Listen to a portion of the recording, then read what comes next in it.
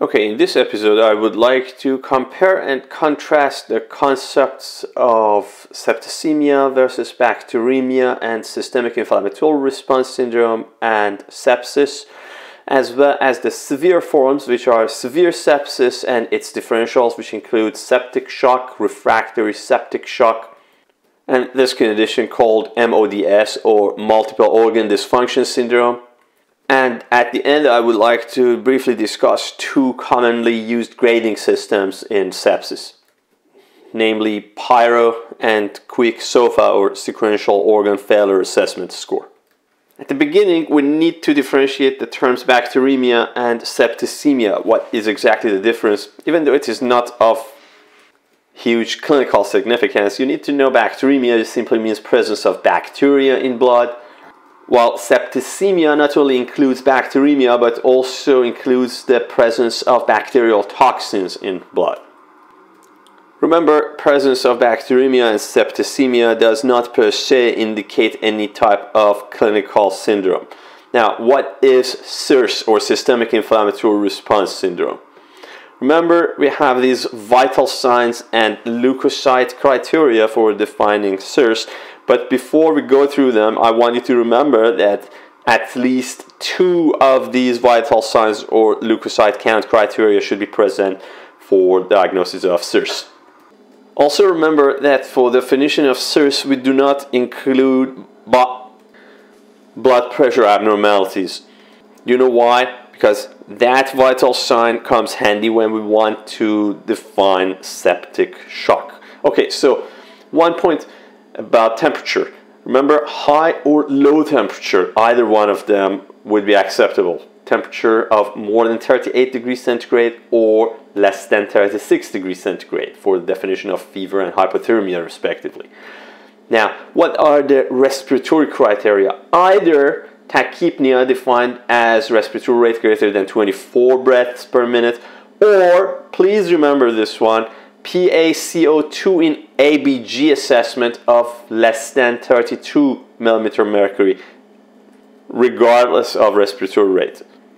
What's the tachycardia requirement for SIRS? While in cardiology, tachycardia is defined as any heart rate greater than or equal 100 beats per minute. For SIRS, we define a heart rate greater than 90 beats per minute as a criteria fulfilling the SIRS requirement. And white BC changes, similar to temperature, either high or low white BC count would be considered. Leukocytosis of more than 12,000 per microliter, or leukopenia that's less than 4,000 white BCs per microliter. However, please remember this bandemia. If the patient has more than 10% bands, regardless of white BC count, we still consider it as a criteria. Now, true or false, SIRS is always due to infectious etiology. That is false. SIRS may have non-infectious etiologies such as inflammation, etc. Why this is important? Because only the type of SIRS that has a proven or suspected microbial or infectious etiology is called sepsis.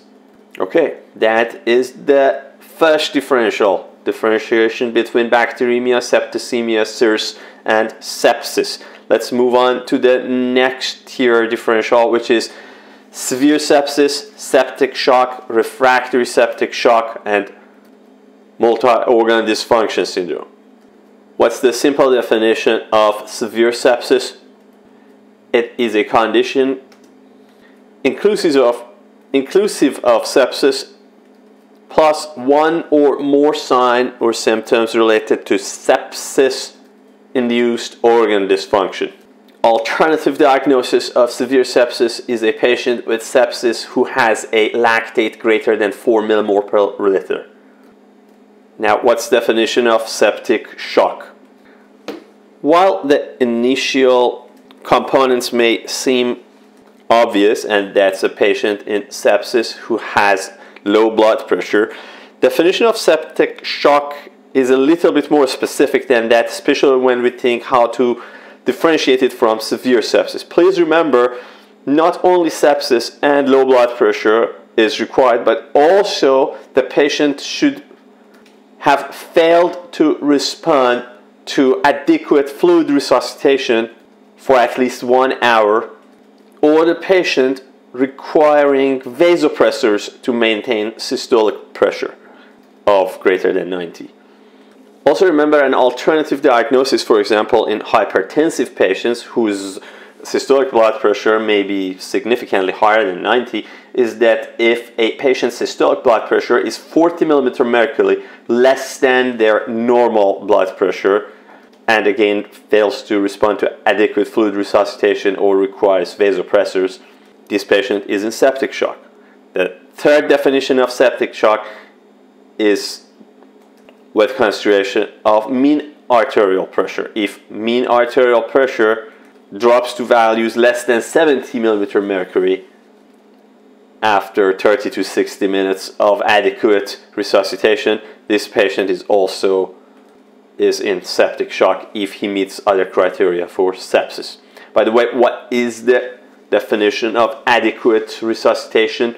That is 30 milliliter per kg crystalloid fluids given usually as a bolus within 1 to 3 hours. Now, to make things even more complicated, how do we differentiate refractory septic shock from just simple septic shock? Refractory septic shock, as the name indicates, is the one that fails to respond to adequate fluid therapy or pressors for more than 1 hour. Put it simple, if a patient is in septic shock and the condition lasts more than 1 hour for any reason, or if the patient in septic shock fails to respond to pressors, that's definition of refractory septic shock. Then finally we have the multiple organ dysfunction syndrome, or MODS. What is the definition of MODS?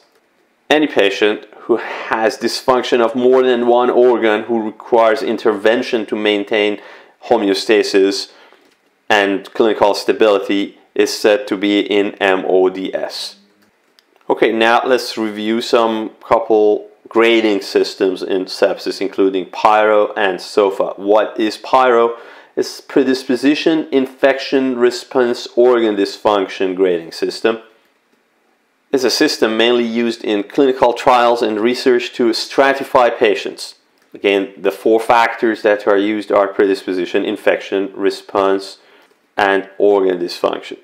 However, a more clinically relevant and widely used grading system in sepsis is quick SOFA, that is quick assessment of sepsis with repeated lactate measurement or clinical assessment of organ failure. SOFA stands for Sequential Organ Failure Assessment Score. With that in mind, let's review some cases and see if these fit the category of simple sepsis or severe sepsis or septic shock or severe and refractory septic shock.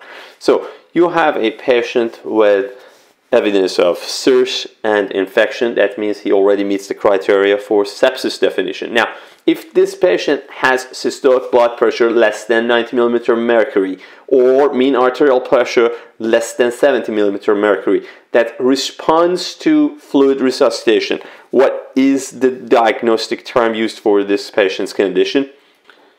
Given the fact that this patient is fluid responsive, his or her condition is simply called sepsis with severe features. In other words, severe sepsis.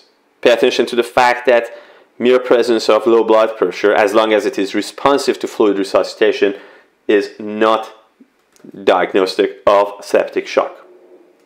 Now, we have a patient in sepsis whose urine output is less than 0.5 milliliter per kg per hour, despite adequate fluid resuscitation. True or false, this patient is in septic shock.